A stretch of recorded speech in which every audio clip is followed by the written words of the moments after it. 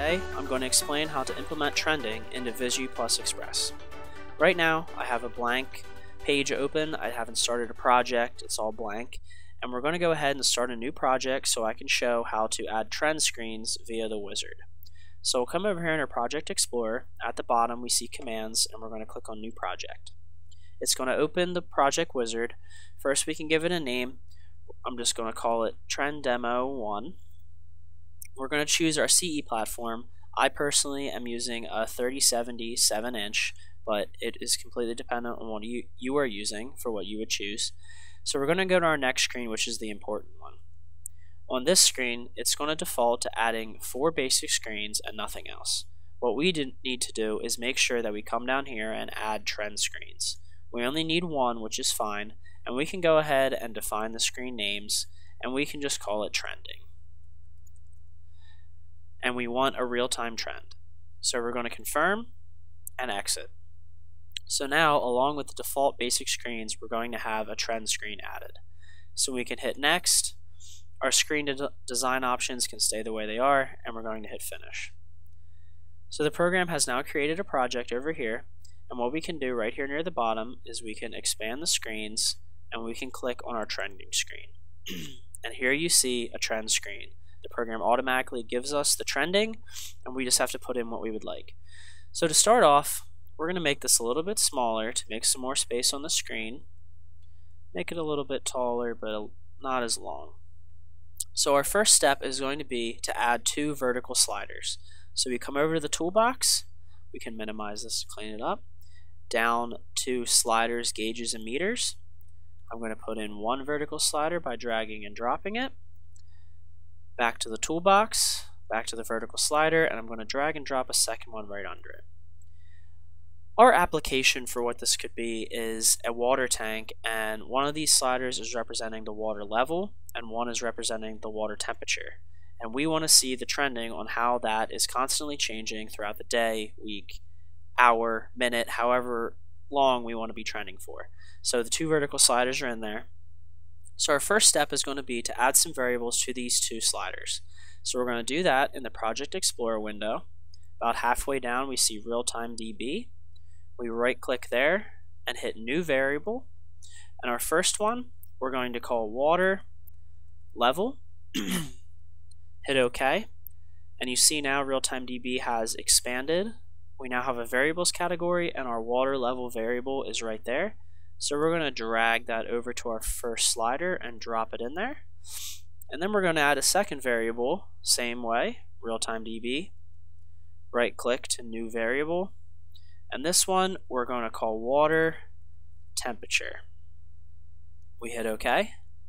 And now in the same spot under variables, we now have our water temperature there also. So we're going to click and drag that down into our second slider. So now we have our 2 sliders with our 2 variables. So our next step is going to be to create a data logger to log our data that the trend is going to show. So above Real-Time DB, we see Data Logger and Recipes. If we right click on that, we can hit Add New Data Logger. Once we do that, it'll create a new data logger right under it, and we can click and move our mouse away and rename that Tank Log. Hit enter, and we now have our new logger. So our next step is going to be to get our variables for get our variables for temperature and level into our tank log. So all we do is grab our variables from down here, drag them up, and drop them into our tank log. So now we have dragged and dropped both our temperature and level. And now to get our log along with our variables into the trending screen, we're going to drag the entire log into the trending screen and drop it. It's asking us if we want to clean all the current trend pens, and yes we do, so we have just ours in there. And now you see that we have our trend in here. The problem is though, it defaults to very small, hard to see lines. So we're going to edit that to make them bigger and a little bit easier to see. So if we just double click here on the trender, we're going to come in here to a bunch of options that we can change things. We're going to start under Style, and then you're going to see Edit Pens and our 3 dots options here where we can go in and edit our pens. So we're going to click on that option, and it's going to bring in our pen options here. So first we're going to click on the water level, and we're going to hit edit, and we can now come here and scroll down, and our pen color will change, drop down arrow, to a nice visible red, and then pen size, we'll take that from 1 and bump it up to a nice thick 5.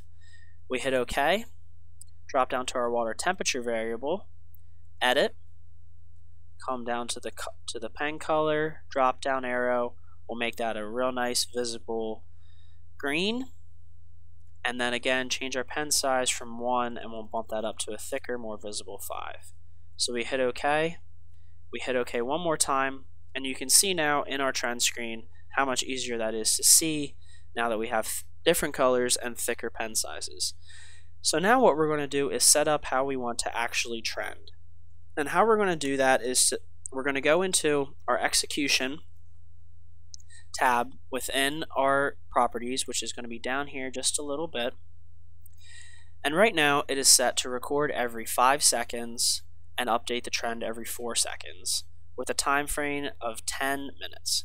We want to change that so we have a little bit more real-time data. So first we're going to change our record every 5 seconds to 1 second, and we're going to change our update trends from every 4 seconds to every 1 second, and our time frame, instead of 10 minutes, we're going to change that to 1 minute. So now we have that adjusted. Excuse me.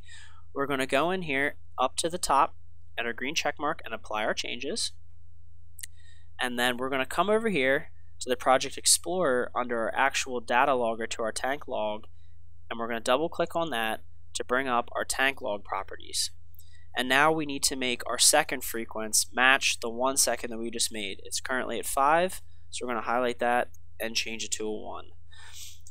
Lastly, we have our data max age down here. Right now it's at 7 days, and we're going to move that down to 0 days so we don't have any conflicts in our total record.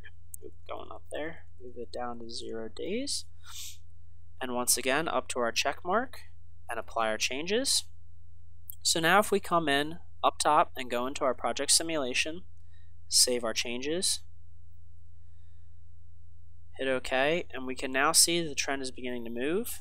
And if we move our slider, you can see the trend being shown as if the water temperature and water level were moving and it was recording it. So that's what it looks like when it's recording every 1 second. So I'm going to go back into design mode here, and we're going to take a look at it recording a little bit quicker. So if we come back in and double click on our trending, right now, as I said, we have it recording every 1 second. We're going to change that and go down to 0 seconds and change it to 500 milliseconds. We're still going to keep the trend updating every second and view the time frame still every minute, or a minute time frame, I'm sorry. So we're going to accept that. And now we need to come back over to our tank log and once again fix that. Right now we have second frequency at 1. We want to change that to 0 and make the millisecond frequency 500. And we're going to keep our max age at 0 days. Go back up to our check mark and save that. And now we're going to go back into simulation mode, save our changes once again, hit OK, and now you see as we move our sliders, it's recording much quicker and getting a much tighter chain of data than compared to when it was every 1 second. You can see how much tighter the data is now. So we're going to exit out here. So that is simple trending in Visu Express.